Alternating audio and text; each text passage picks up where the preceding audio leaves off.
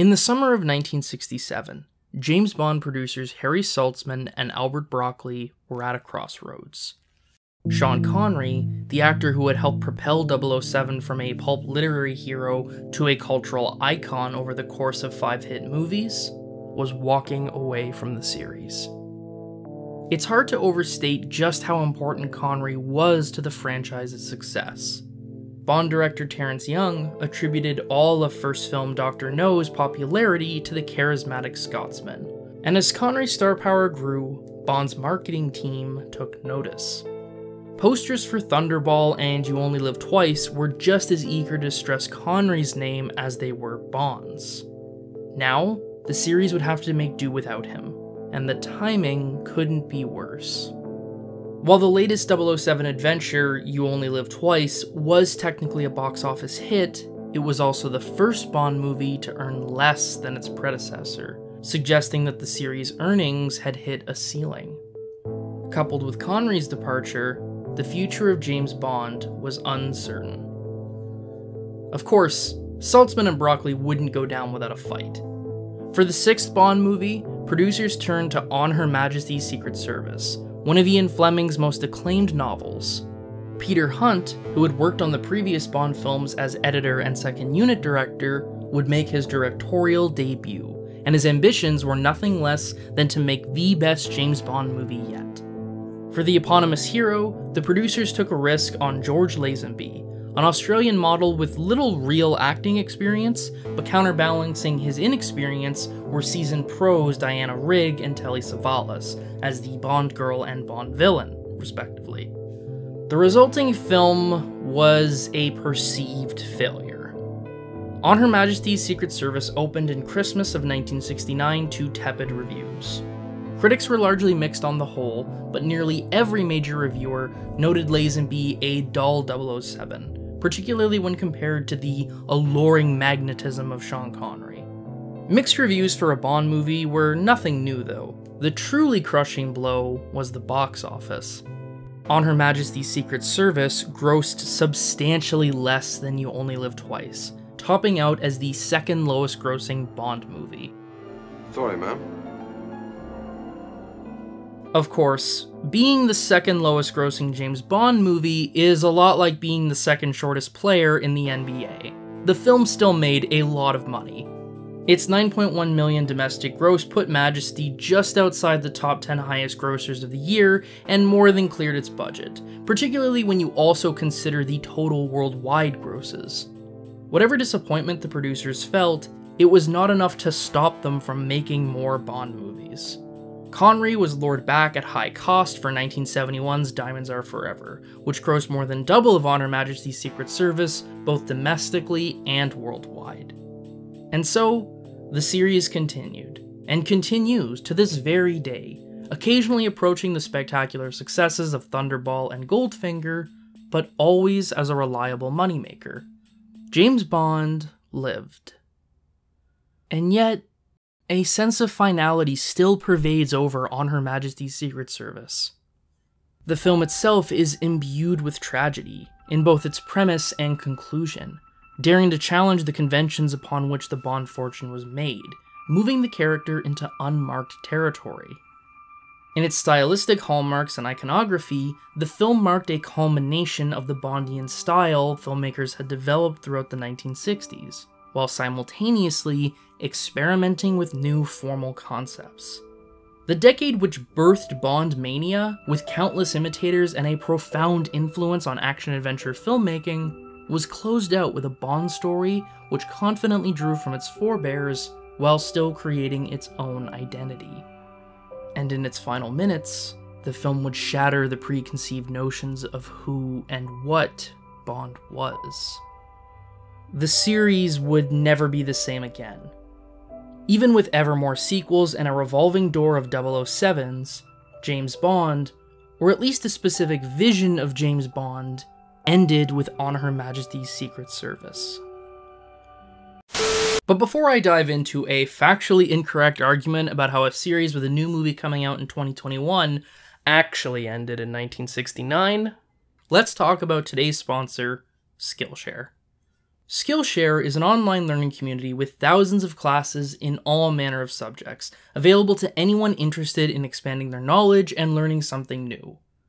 If you're a filmmaker, or just looking into creating videos, check out Nikki Stevens' class, Creative Video Storytelling and Editing, Making the Most of Stock Footage. Nikki is a graphic designer and video editor who walks through not only the nuts and bolts of acquiring stock footage, but also the artistry of using stock footage well. With detailed instruction, insight, and a short assignment, Nikki can teach you how to make stock footage look like more than just stock footage, whether for filmmaking or marketing needs. Skillshare is also ad-free, and the first 1,000 people who click the link in the description will get a free 1-month trial of Skillshare's premium membership. Whether you're a pro looking to sharpen your skills or a novice striking up a new hobby, Skillshare has got you covered.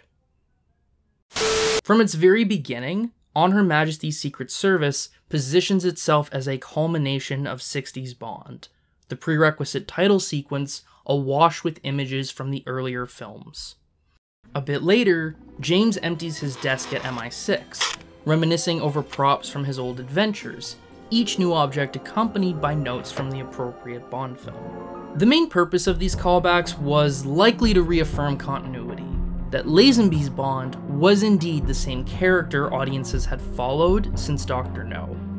This was hardly the first Bond movie to reference prior films, but in invoking the very specific iconography and music of the past, Majesty stirs a potent nostalgia. The viewer is made to reflect on the history of James Bond in the context of a movie defined by moving on. Even more than British pride, the loss of time is the dominant theme of the opening titles. Silhouettes of martinis double as hourglasses pouring away, while Bond hangs precariously on the arms of a clock as his time runs out. Even Bond's reminiscence is during a scene where he intends to resign from MI6. More than just recognition of the familiar, these callbacks stew in finality, that this is indeed the end of James Bond. And I believe this true of both Bond as a character and as a leader of action-adventure filmmaking. Regarding the latter, it's important to remember just how massive and influential James Bond was in the 1960s. Action movies like this largely didn't exist before 007. The closest version would have been Alfred Hitchcock thrillers like The 39 Steps, and especially North by Northwest, but while there is a lot of Hitch in 60s Bond, there's also major differences. James Bond was not a wrong man dropped into a chaotic situation, but a super spy who sought out the danger in the first place. Enhancing the fantasy were ever more diabolical villains and their insidious schemes, along with action scenes which mixed comic book thrills with a palpable sense of violence. The influence of the style in action was inescapable. This is most apparent in the volume of spy ripoff films released through the mid to late 1960s. But it can also be seen in both the stylish title sequences and superpowered hero of Sergio Leone's Dollars trilogy, and the subsequent genre of spaghetti westerns. Or in a movie like The Dirty Dozen, which mixed a traditional World War II men on a mission formula with the hardened edge and casual attitude towards violence exhibited by James Bond. This was the legacy Peter Hunt inherited with On Her Majesty's Secret Service. And to look at the film's action scenes is to see how Hunt built off his predecessors. Particularly influential was Terrence Young, the first Bond director who Hunt worked under as an editor, and the traces are readily apparent. Like Young, Hunt presents Bond with a similar mix of worldly sophistication and brutish strength, while his action scenes emphasize very tactile threats, rather than the sci-fi silliness Goldfinger and You Only Live Twice leaned into.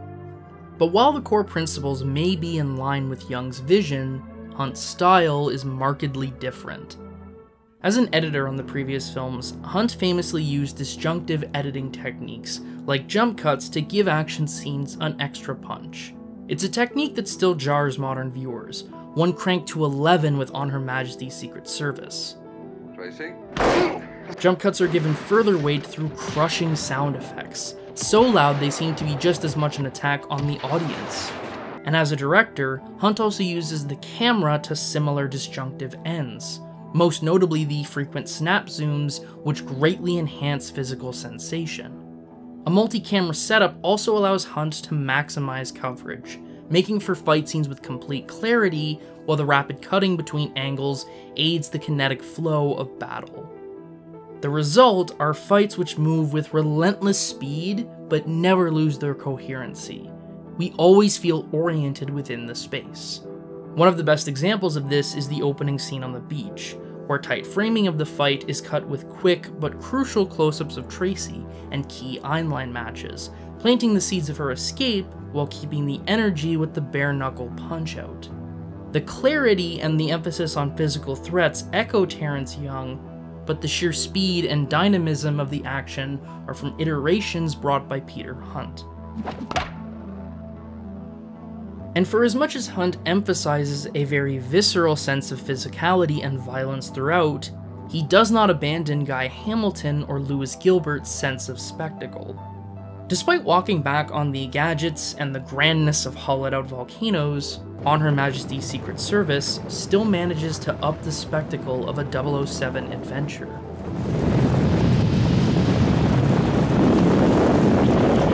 The key is in the scope of the action and the daring of the stunts.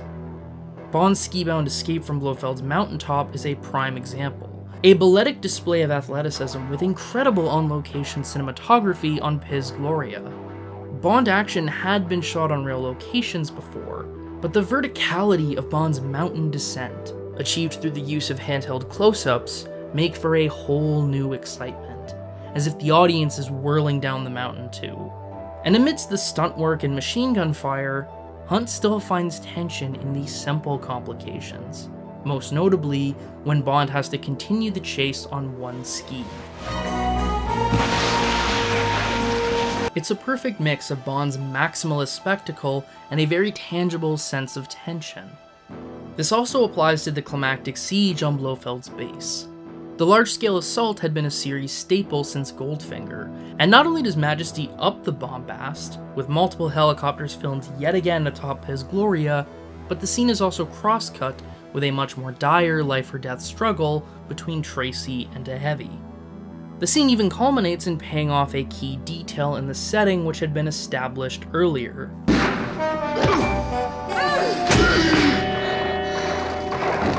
To my eyes, this is the best action in all of James Bond.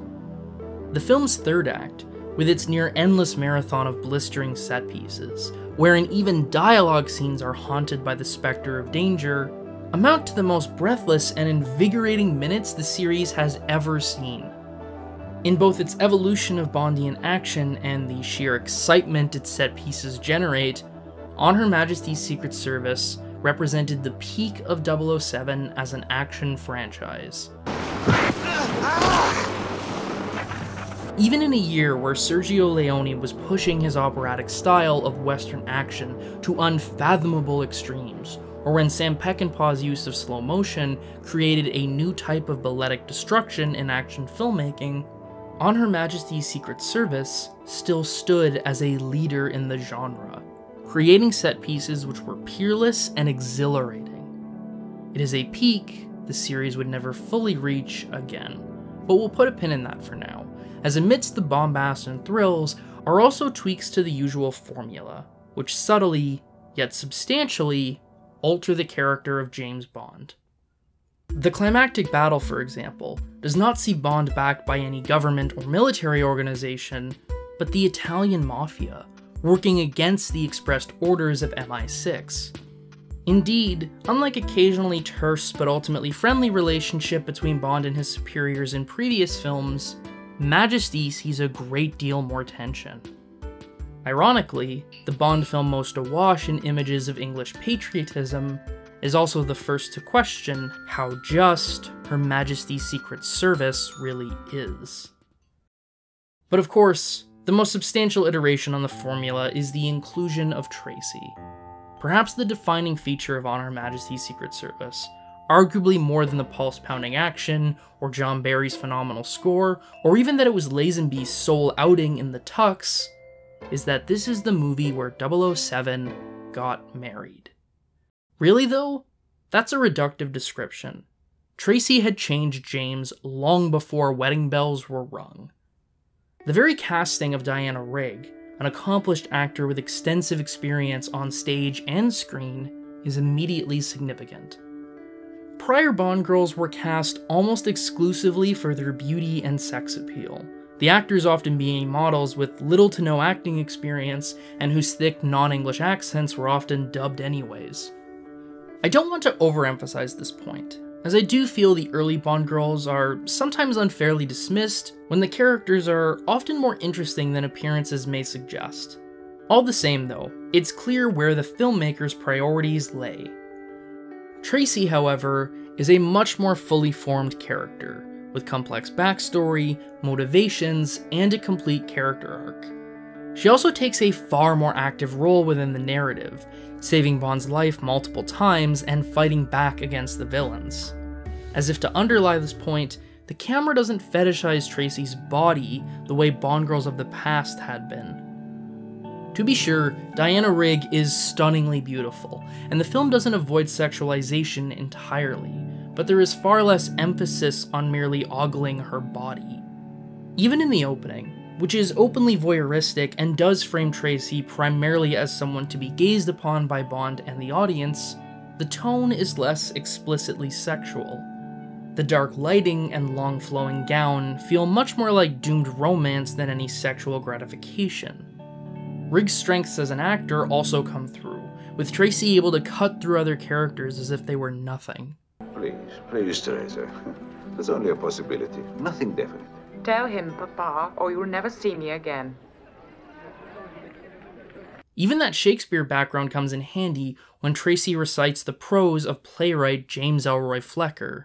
For thee the ships are drawn down to the waves. For thee the markets throng with myriad slaves. For thee the hammer on the anvil rings. For thee... Indeed, Majesty completely flips the typical makeup of the actors.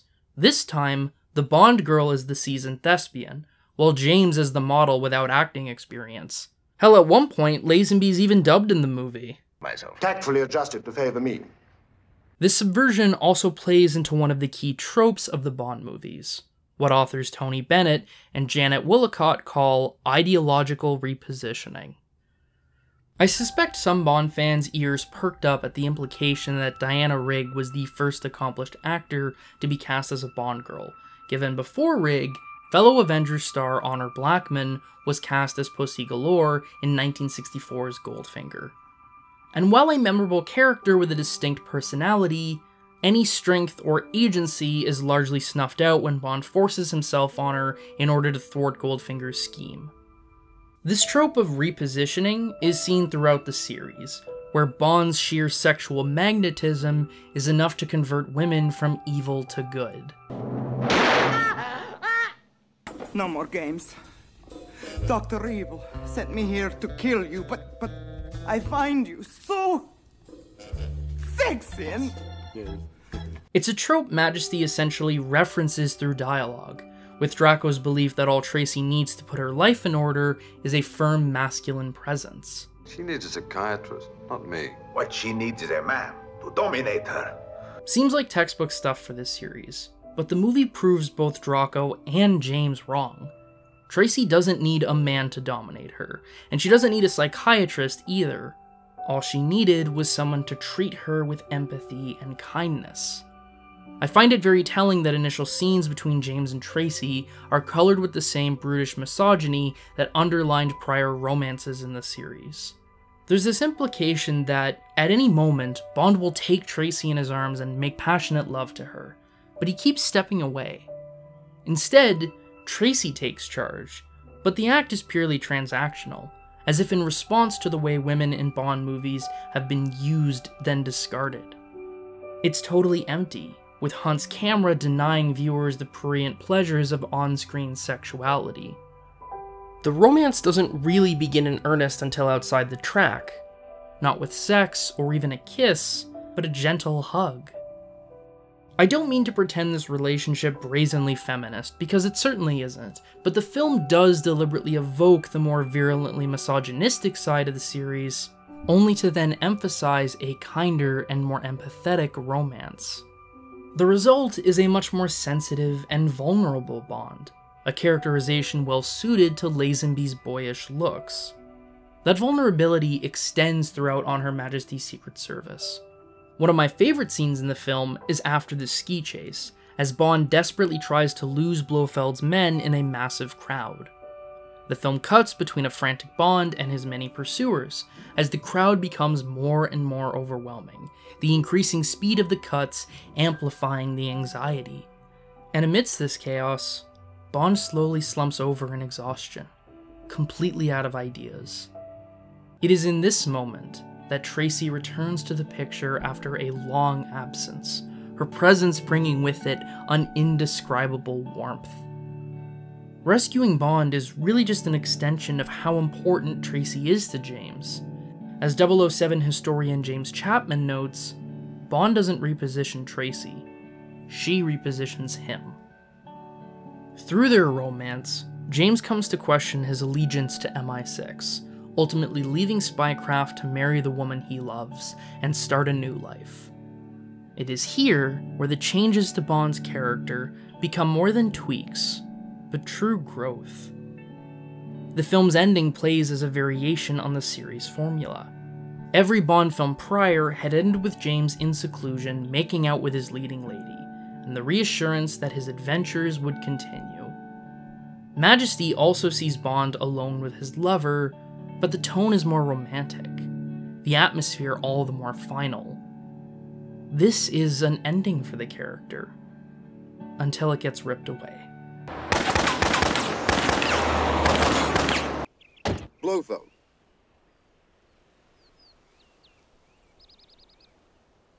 To quote film critic Molly Haskell, James and Tracy's love is killed by the very conventions it had defied. For how indeed could Bond go back to philandering and espionage when he was a married man? Tracy had to die, and her death is absolutely crushing, not through overwrought melodrama, but the sheer simplicity of the scene. After 2 hours of escapist action, suddenly the consequences of violence come crashing down. And it feels cruel. There's no goodbye or closure. Tracy's death is not part of some character arc for the film's hero. She's just gone. James is left shattered and in denial, while the film quietly reflects on her loss. And it's at that moment that the series fractures. Just as Bond could not return to his old ways as a loving husband, how too could the films return to breezy adventure and entertainment after inflicting such a wound? As the credits begin, the iconic James Bond theme comes roaring on the soundtrack, as if to reassure audiences that all was well. James Bond will return in Diamonds Are Forever, after all. But the efforts feel hollow and wrong, like the universe is trying to revert to the way things were before Tracy, trying to pretend everything's okay. Diamonds Are Forever proceeds as if On Her Majesty's Secret Service never happened. Connery is back, no reference is made to Tracy or that Bond had left MI6. The film does open with Bond hunting Blofeld, which might imply a continuation of Majesty's story, but nothing about the lighthearted tone or excited buildup of Connery's return suggests James is grieving or in any way changed. It's all right. It's quite all right, really. She's having a rest. Welcome to hell, Blofeld. This feels less like a sequel to Majesty than it does to You Only Live Twice, which also ended with Blofeld escaping from Bond's clutches. The opening shot of Diamonds even references You Only Live Twice's Japanese setting. More than just erasing the diegetic events of the last movie, though, Diamonds Are Forever is also, more broadly, the complete antithesis of On Her Majesty's Secret Service. Where Hunt's film was a sincere adventure with a serious love interest and ambitions to grow both the character and the visual poetry of the series, Diamonds Are Forever is a comical send-up. Connery's performance is defined by a sarcastic unattachment. The action plays as a series of gags, and any romance is completely surface. Clearly, the goal was to return to the same mix of escapist action and light comedy that had made Goldfinger such a phenomenon, the producers even bringing back Guy Hamilton to direct. But sometimes, you really can't go home. For all its efforts, Diamonds can't recapture the old magic. Connery comes off less as a sexy hero and more a lecherous bully, while the movie's drab and ugly cinematography lacks any romance or intrigue. And to return to the action filmmaking peak 007 had hit with On Her Majesty's Secret Service, the series plateaued with Diamonds Are Forever. Apart from a claustrophobic fight scene in an elevator, the action in Diamonds is inert and lifeless, clumsy in its staging and shot selection with minimal excitement. The most telling scene in this regard has to be the car chase on the Vegas Strip. There are a handful of thrilling shots which stress the speed and ferocity of the vehicles, but the bulk of the chase is rather slow and plodding, the smashing of cop cars a poor distraction from the mundane scene construction. Particularly notable is this final bit, where Bond enters an alley leaning on the right side of his car, only to emerge from the other end leaning on the left side. This rather blatant continuity error is addressed by a yet more baffling insert of the car rolling over inside the alley. I suspect the fix might have been an attempt at some winking humor, but it mostly stresses how fake the action is, and serves as a poor finale to the scene. The chase on the whole is not entirely lacking in merit, but it is weak, especially when compared to the awesome reality of chases in films like Vanishing Point, Duel, and especially The French Connection, all released that same year. In the 2 years since Majesty, Bond had been thoroughly lapped by his peers. Indeed, the 1970s brought a new breed of action hero, tough-as-nails men who enforced a rigid and brutal sense of law and order. As Connery finally left for good and Roger Moore jumped on board for 1973's Live and Let Die, the series would struggle to keep up with hardened and more modern heroes who had left Bond behind. No longer the trendsetter, the series would also begin to emulate the style of other action movies, cribbing blaxploitation in Live and Let Die and kung fu movies for The Man with the Golden Gun. James Chapman notes the significance of Live and Let Die's third act, where Bond abandons his Walter PPK for a .357 Magnum, the gun made famous by Clint Eastwood in Dirty Harry. Quoting Chapman, "The fact that Bond on one occasion adopted the weapon associated with another screen hero was indicative of how the Bond series had been overtaken by other trends in popular cinema." And to some extent, 007 has never escaped those trends. The series has certainly seen major triumphs throughout the decades since, but it's never fully reclaimed its throne as the gold standard in action filmmaking. The Spy Who Loved Me was a huge artistic and commercial comeback for James Bond that was also roundly bested by the gargantuan success of Star Wars, thus the inclusions of space lasers and shuttlecraft in Moonraker. The sheer volume of set pieces in Raiders of the Lost Ark meant Octopussy had to up the quantity of action scenes. The influence of movies like Lethal Weapon gave us, in License to Kill, James Bond as renegade cop who doesn't play by the rules, going after not a globe-conquering tyrant, but a vicious drug dealer. Even when Pierce Brosnan and Martin Campbell revived the series with aplomb in GoldenEye, the film was overtaken to the tune of $100 million by a newer, sexier spy series just a year later. Subsequent Bonds had to be more modern, more hip, with an ever-increasing emphasis on technology in front of and behind the camera. Even the Daniel Craig era, which has largely been lauded with praise and awards, is rather transparently riffing on the influence of Jason Bourne and Christopher Nolan's Batman movies. Throughout these iterations, the popularity of the character has ebbed and flowed, occasionally waning, but never for too long. I'm not trying to imply the franchise's success ended with the 1960s, merely its time at the forefront of action cinema. For even in his greatest artistic and commercial triumph since Majesty, James Bond has been a follower. And over the course of this history, On Her Majesty's Secret Service's status has steadily risen. The producers were quick to wash their hands of the film in the early 70s. May I remind you, 007, that Blofeld's dead. Finished. As the series made a decisive shift away from Hunt's vision, and Majesty drifted to the background. Why would the producers want to promote the film, given it not a big success and Lazenby a one-and-done Bond? But slowly, the legacy of the film would begin to bleed back into the series. Many lady friends, but married only once. Wife killed. All right, you've made your point. You're sensitive, Mr. Bond.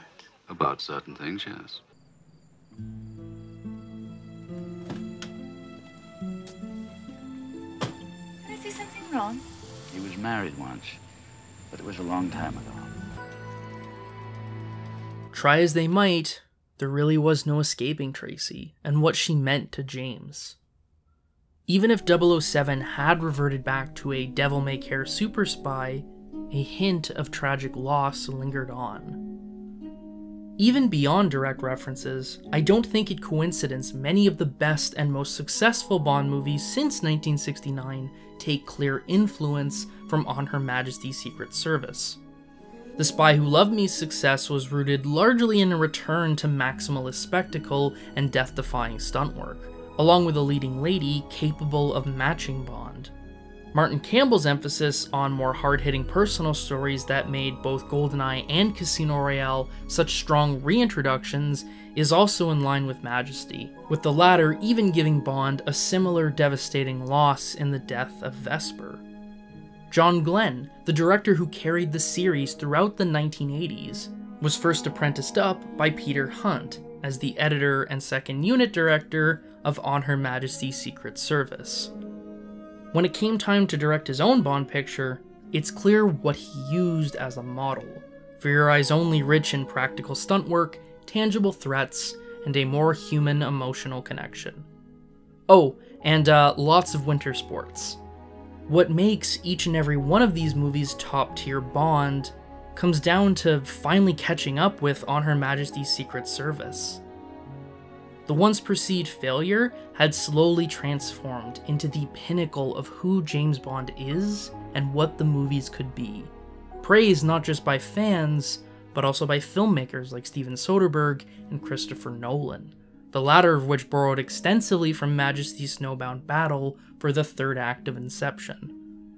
On Her Majesty's Secret Service is an embodiment of the spectacle and daring which had made 007 the peak cinematic hero of the 1960s, Hunt building on the series' foundations, while simultaneously experimenting with the character and aesthetics of Bond.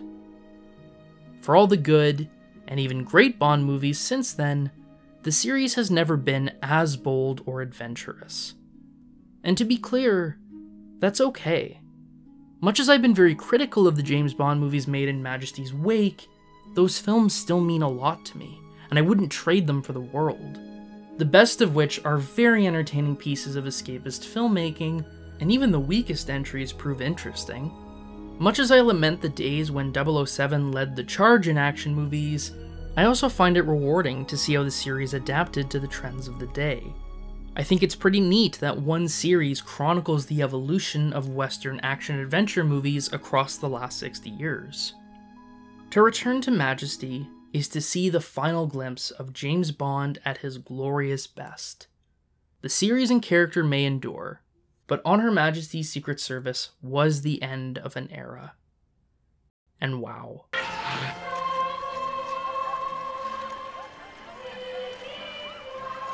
What a way to go. James.